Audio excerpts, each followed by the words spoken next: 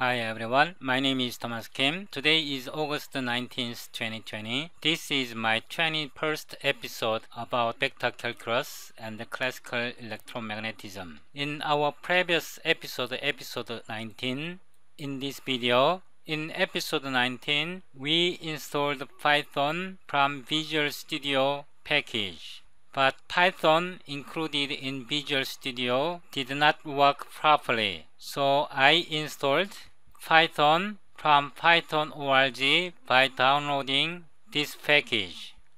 In our previous episode, in episode 20, we learned some basics about Python code using Qt widget C++ application.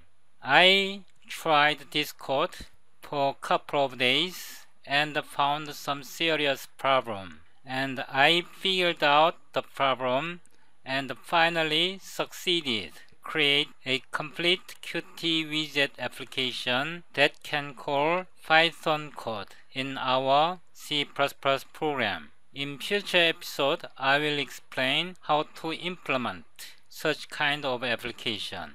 In this video, I will demonstrate my application.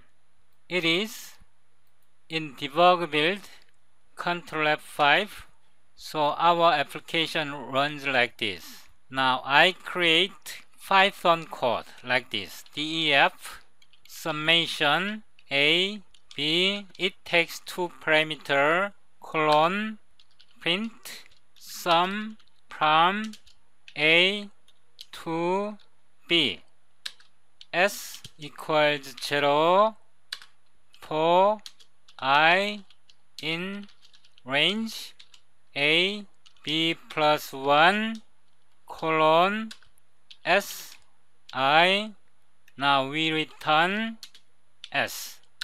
This is one Python function. I will define another function def product a b colon print product from a to b, s equal 1 for I in range a b plus 1 colon s times I.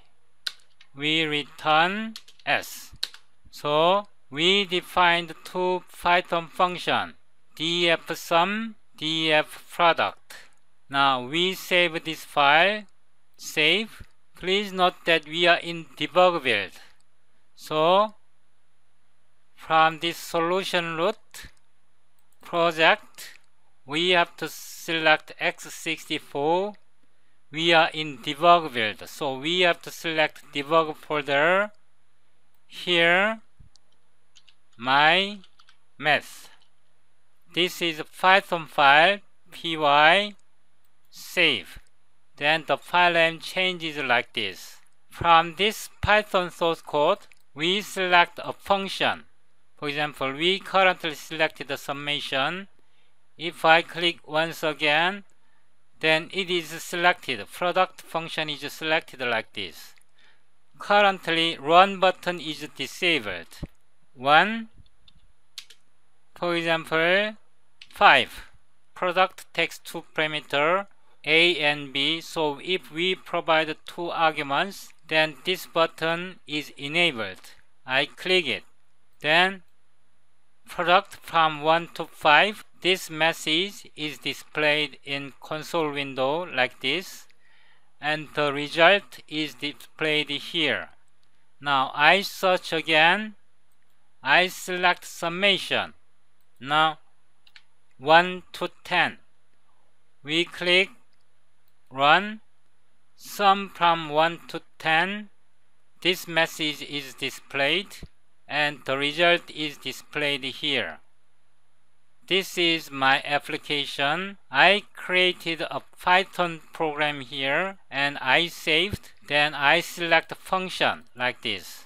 I currently selected a product. This is too big. If we run it, oh, it worked. It is factorial from 1 to 10 factorial. This product is computed like this. Python message is displayed in the console window, and the computation result, the return value S is captured in the result window. Now I will close it. Now I change it to release build. Okay, we run it again, Ctrl F5. Now it is in release build. Open from here, x64 debug, we load this file. Okay, now we have to save this file again in release folder. Because this is release build, we have to select release folder.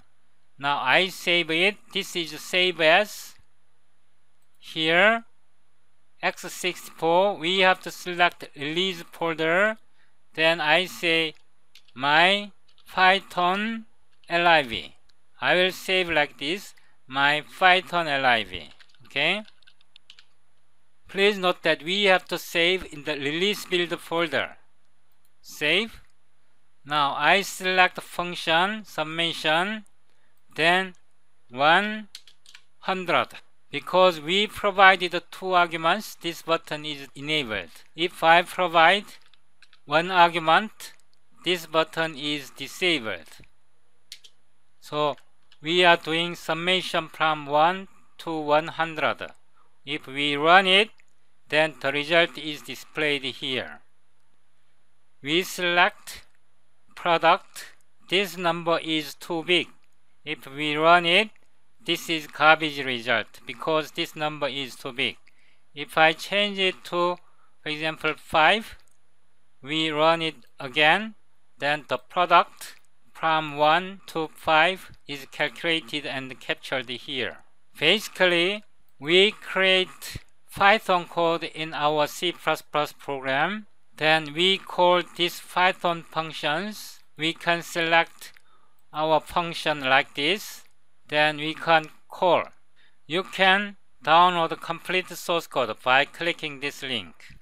In future episode, I will explain how to implement this kind of program. Please subscribe to my YouTube channel. Thank you for watching.